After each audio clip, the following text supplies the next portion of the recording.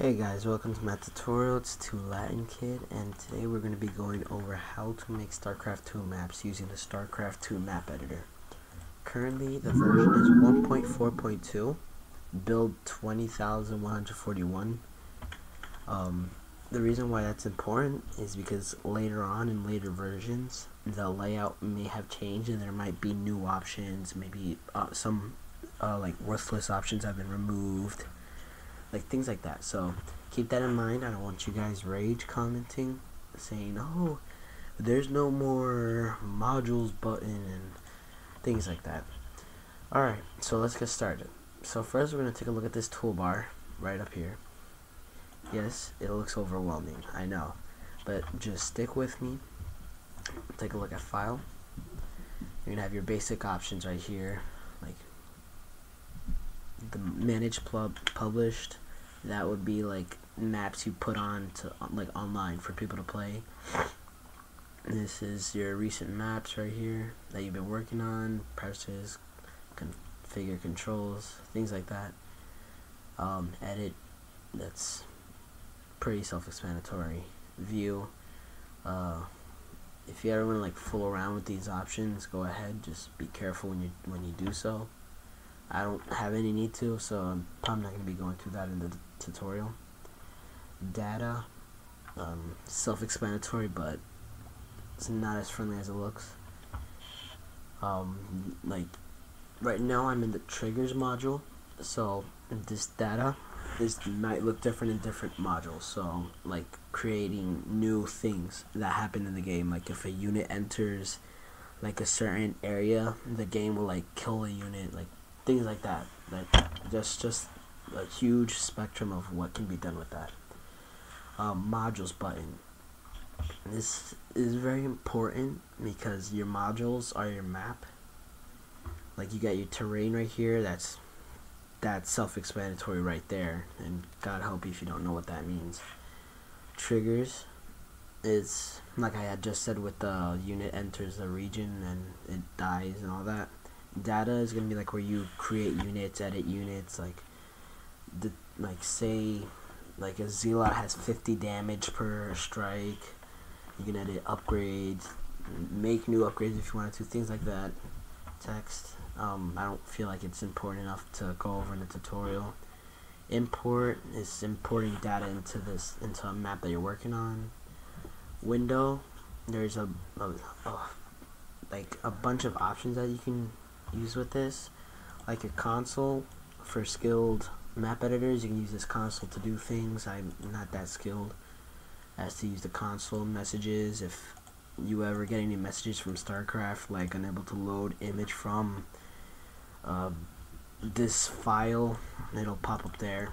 Usually it's not like devastating messages, it's usually just little warnings. File transfer is explanatory. Script test, that's going to be your triggers. For now it's not important. Lighting, explanatory but complicated. Previewer, if I'm right, that's for models and all that. So like let's view a Zelnaga tower. There you go. And that's what that does. Alright, so first thing is we're going to go to file. I'm sorry, first let me switch over to the terrain, my bad. You're going to click on file, new. You're going to select map, and you can change your dependencies. Your dependencies determine what data is going to come out from actual StarCraft files.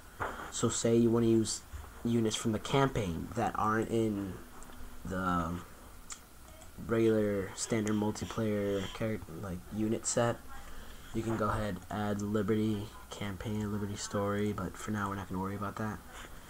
Width of the map and height of the map is very self-explanatory. Base height, you can drop that down to 5.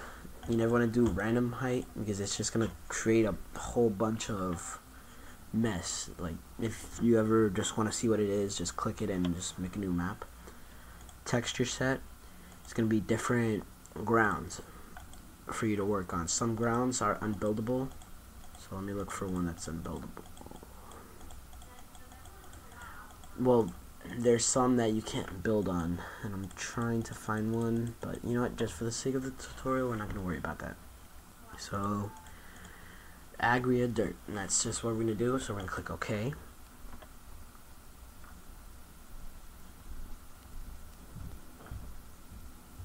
I'm going to wait, and there. Now, yours doesn't look like this. Yours looks like without the grid. So I personally like the grid because, hold on, I need to figure this out real quick, because it's good for placement, so that you can know where your buildings and where your units are gonna go.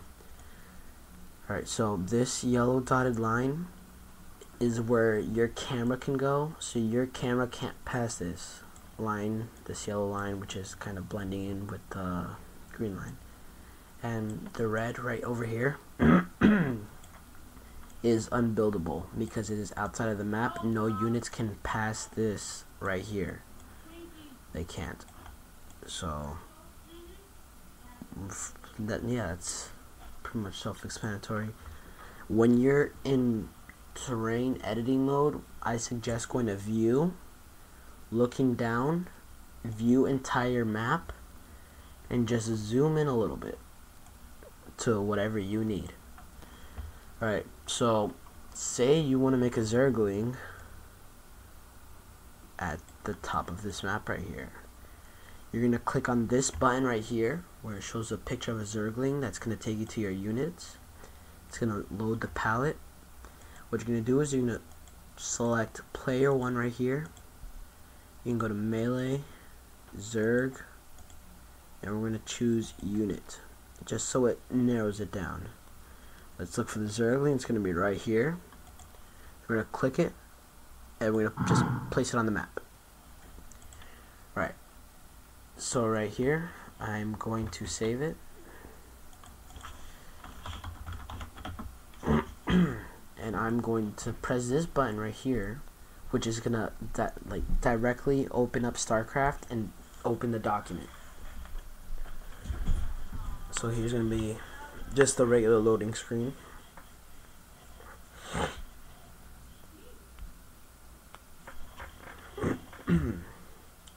Well, I have a triggers debugging window right here. It's not that important. And as you have noticed, it says tied. Why? Why does that happen? We will go over that later when we're working on triggers. So here's what I'm talking about. The camera can't go past this area right here. Fairly simple. You can have control over your Zergling. Let's go over. Now here's what I mean by the red right over here. The unit cannot go into this red area because it's just like blocking it. So you can try all you want, but it's just gonna stay along that edge. And when you're creating units, and say you do something wrong, you didn't want to place an extra unit right here. You didn't want to place a unit right there. While you have while you have the Zergling selected, you're gonna press space, and it's gonna open up the selection thing. Not open up, but you're gonna be able to select a unit. And as you can see, this little Zergling selected, and you can just press delete. You can select a group, move them around, delete. You can even do that. And to get back to adding units, you just press a space bar, and that's it. Alright, so why did we get that tied screen? Simply to answer that, we're going to look at this second. No, that's going to be about the 5th set of buttons. You're going to look for the one with gears. on it, and that's going to be triggers. It's going to be a triggers module. So you can just press F6, or you could go to modules, then select triggers, or you can just press this button. And right away you should notice this trigger right here, melee initialization. What that is when you're creating a map, this is the first trigger that's made. It's automatically made. It's in like Blizzard maps. It's in any map that uses standard melee, like where you have to base race people and you got ultralisks and zerglings and infested Tyrants and things like that, like noob stuff, like cheese. Back on topic. So melee initialization. What this means is the second the game starts, all this stuff goes into play. So let's take a look at this. Name of it, self-explanatory. Name is here. It's gonna change there. So events. You're gonna notice this right here, and you're gonna notice game map initialization under it. What that means is it actually describes it to you right here. This event fires when a map starts running. So as soon as you're done loading the map, this is what happens. Then events, since that is an event, it has to have an action. So it's gonna do all of this stuff. Set melee starting resources for all players. 50 minerals that you start off with. Create melee starting units for all players. You got your Nexus and your probes. Start the melee AI for all computer players. That's when you're going against computers. Set default melee options for all players. That's self-explanatory. Like it enables the victory and defeat and reveal for all players. Things like that. And you're trying to make a map that doesn't include any of this. What you can do, you can select it right here. Delete. Save it. Test it out.